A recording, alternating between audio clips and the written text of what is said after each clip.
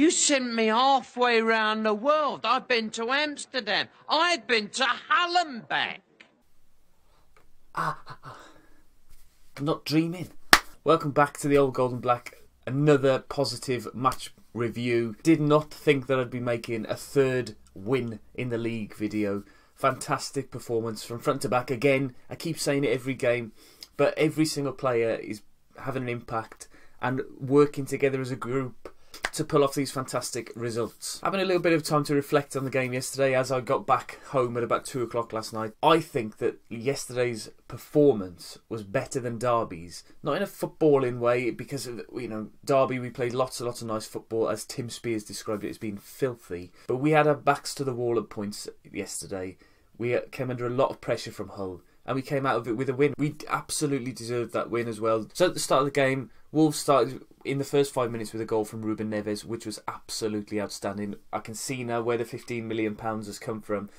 Not that I couldn't before, his passing has been exceptional, but now he proved that he can score the odd goal as well. Amazing. And with people talking about him, people mistaking him for Jota, to respond in that way, with the goal cutting in from the left, hitting it with his right into the corner. If you watch it on the highlights, it was from even further away than I thought it was at first. It must have been from about 30, 35 yards out. Keeper didn't stand a chance. It was, as Nuno described it, poetry. Hull then came into the game a little bit more, but they only really created chances from set pieces, which their equaliser came from. Wolves failed to clear a corner, which was a short corner, and then whipped in. Ruddy, possibly to blame, he came and sort of flapped at it a little bit and then cleared off the line and it bounced around a bit. Dawson then scoring for Hull. But aside from that, really, Hull didn't have a lot of chances from open play. Now, Bakari, again, I thought was having a poor half. Lots of quick passing, then it comes to Bakari and he sort of tries to beat 2 or 3 men and he slows it down a little bit and loses the ball quite often. But there was a point, a couple of minutes to go before half-time, where he picked up the ball on the right-hand side, beat 2 men, put the ball across the 6-yard box. Jota was there at the back post to tap it in to make it 2-1, and that was an excellent way to end the half. After half time, Hull came into the game a little bit more. They had a couple of chances. John Ruddy making a fantastic save down to his right. Hull then hit the bar from a corner, which all the Hull fans were cheering as if it had gone in. So I thought it had gone in as well, but somehow we managed to stop it from going in. There was 9 minutes of injury time at the end of the game. That was due to Abel Hernandez picking up a nasty looking injury. Apparently he's snapped his Achilles tendon, which will mean that he's out for a long time. He is a key part of how Hull play, and that was just at a point where Hull were building a lot of momentum and piling on the pressure, and it came just at the right time. It stopped their momentum, and Wolves were able to take advantage of that then, as Hull were throwing men forward.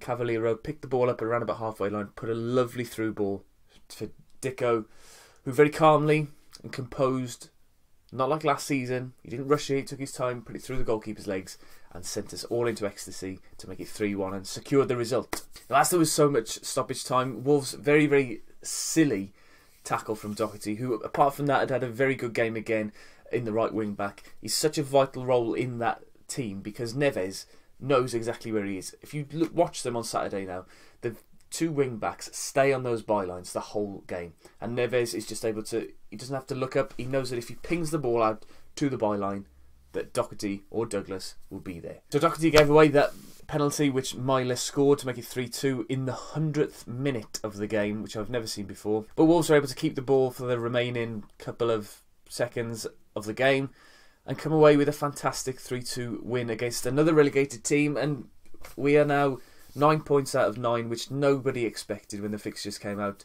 On top of that, the way that we are playing is beyond anything we expected. But this is just completely different to anything that we're used to. The way that they're playing football, the way that they know each other, the way that Nuno speaks after the game and before the game, he's so calm and collected and interesting to listen to. He talks about growing and learning, which is what we need as a football club. For opposition managers to say that we are the best team in the league, granted there's only 3 games gone, granted Slutsky's only just come to England, but he would have watched us in all 3 of the games that we played so far. He'd have watched other teams as well this season, and he knows about football. And he talked about how proud he was that his whole team managed to score 2 goals against us. It feels a little bit dangerous, to be honest, at the moment, because I'm getting carried away, and I think a lot of Wolves fans are getting carried away. But I think there's good reason for it. I think this could be the year where everything clicks into place. Now, I was thinking as well on the way back home from the game last night about Brighton, who I saw last season and were probably the best footballing team that we saw down the Molineux. But comparing our team now to that team, I'd say that we are much better than Brighton were at the end of last season. Just the way that we're moving the ball around, and they're so clever as well, the players.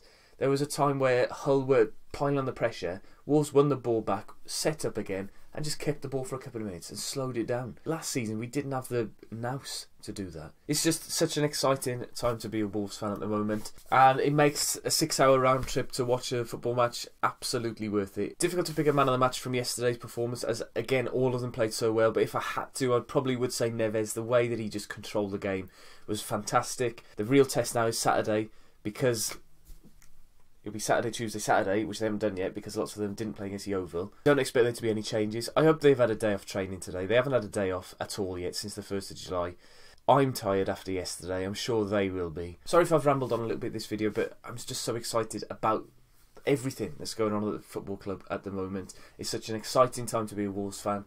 Please let me know what you thought about the game in the comments down below. Don't forget to drop a like on the video. Subscribe to the channel if you haven't already, for the only place that's going to bring you regular updates and reviews and previews of all the games. Come on, the Wolves.